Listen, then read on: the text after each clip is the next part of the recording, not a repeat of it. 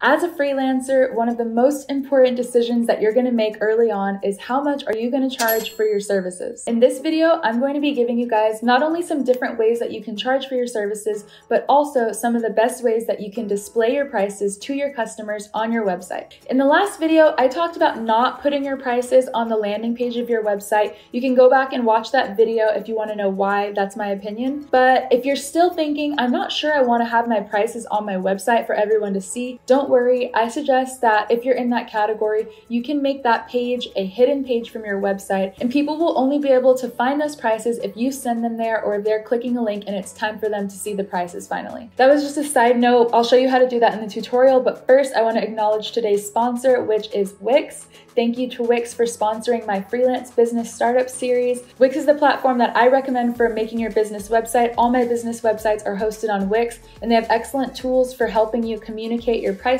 and your services and pretty much anything about your business on your website for your customers to see. So before I show you guys how to set up your pricing on your website, I'm just going to briefly go over the different ways that I suggest charging for your services as a freelancer. One of the most common ways of charging is charging by your time. You can come up with an hourly rate or daily rate, and that rate is going to depend a lot on your experience level and the type of service that you're providing. But a couple things I want to say about charging by time is that A, it doesn't really reward you if you become better at what you're doing and thus more efficient. You'll end up making less money the faster you get your work done. And B, it's not always clear to the customers what they are going to get for the amount of time that they're paying you for, and it's a little unclear how much time might be required of you. So I'm going to get into a solution for that in a moment, but if you do decide to charge solely based on time, try to communicate to the client what they're going to be getting included with that much time, or how much time is going to be required for you to get the work that they need done. The second way that you can charge as a freelancer is per project, and this is the method that I use because you are rewarded if you're able to get your work done faster, and it also doesn't make things as murky if you already know that you're going to be outsourcing your work to other people.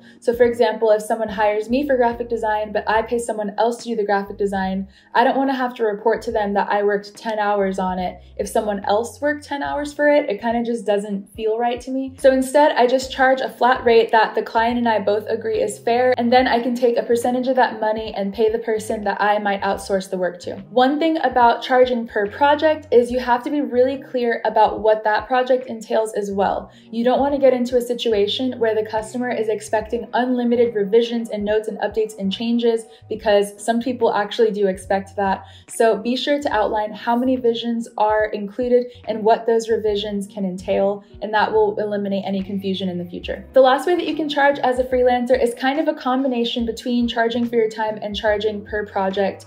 This is by creating a package, and the package might involve how much time you dedicate to some tasks and what deliverables are included as a result. So for example, if you are a wedding photographer, your package might include 12 hours of photography that day over their wedding day, as well as 10 edited photos and an edited photo album or something like that. So that includes their time and the project deliverables, and then you come up with one package rate that applies to different situations that you think will be common. So now I'm going to show you guys how to implement any of these pricing models on your website so that you can communicate this to your customers. Let's get into it.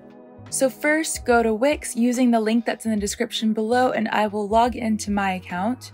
If you don't have a Wix site yet, that's okay. Just click Create New Site, click Business or any category you want, and then click Edit Template when you find a design that you like.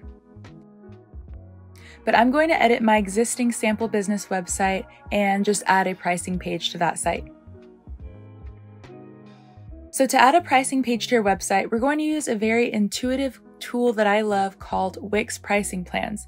And this is a feature that I love that Wix designed to make your pricing page look very modern and professional, and your customers will quickly be able to read your prices and what each option includes.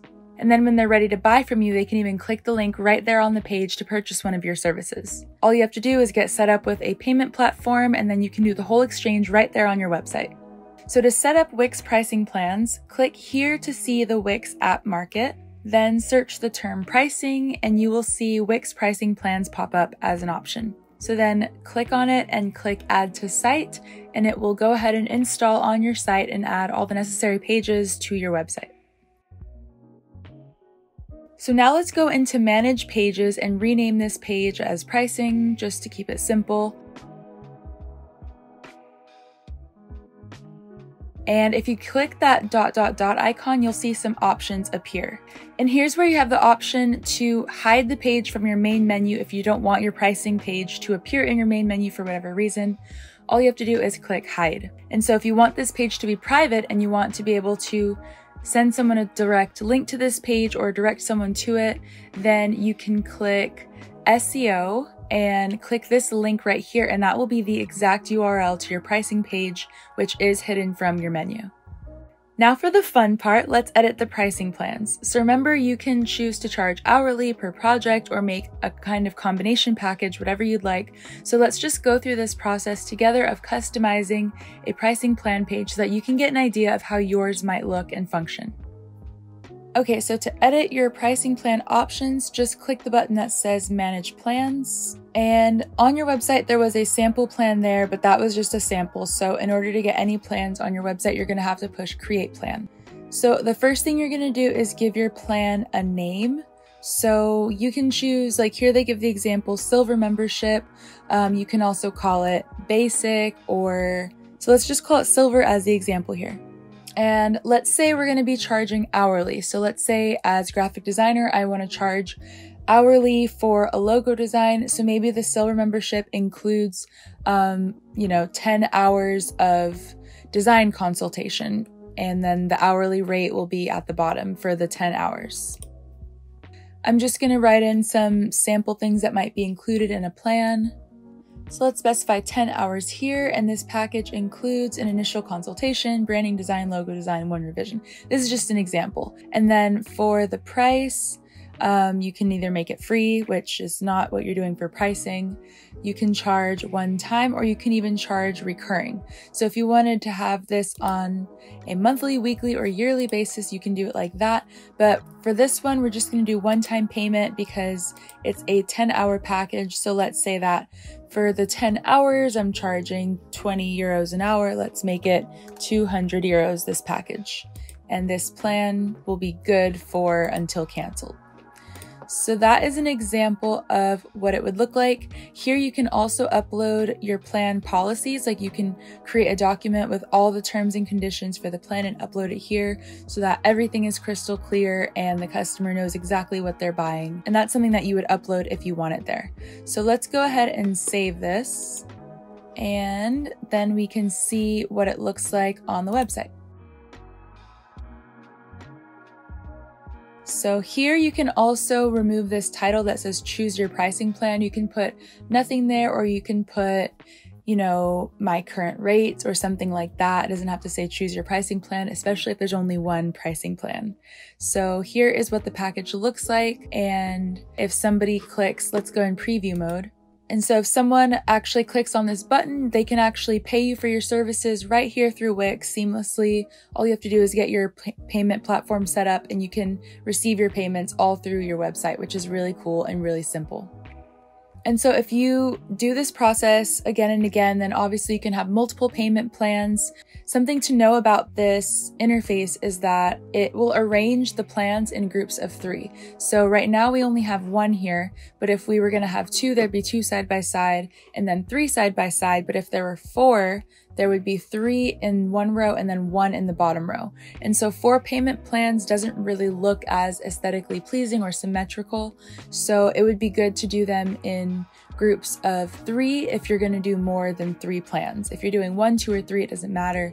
But if you're going to do 3 or 4, then you might as well do 6, if that makes sense. But you shouldn't have too many because you don't want to overwhelm your customers. And if you want to change the way that the pricing plans are designed, what it looks like, then you just have to click on the pricing plans, click settings, and then in the design area, you'll be able to change the colors, the fonts, and even the shape of the buttons if you want. So you can play around with that and get a design that fits your branding.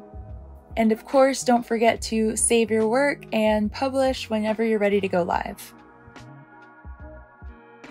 All right, well, that's all you need to do for setting up the pricing on your website. It's very clear, understandable, and all the terms are laid out for the customer, so there shouldn't be too many questions about what's included or how much it's going to cost. Clarity saves you a lot of time, so definitely invest in making everything as clear as possible. If you found this tutorial helpful, then please give this video a like and hit the subscribe button to see more videos like this about business, design, or creative projects. I've included a resource down below in the description to help you brainstorm what pricing model you want to use for your business. And also down below, you will see this link, which you can click to start building your website today, getting your prices all set up so you can be one step closer to getting those clients and starting your freelance business. Thanks for watching, and I will see you in my next video.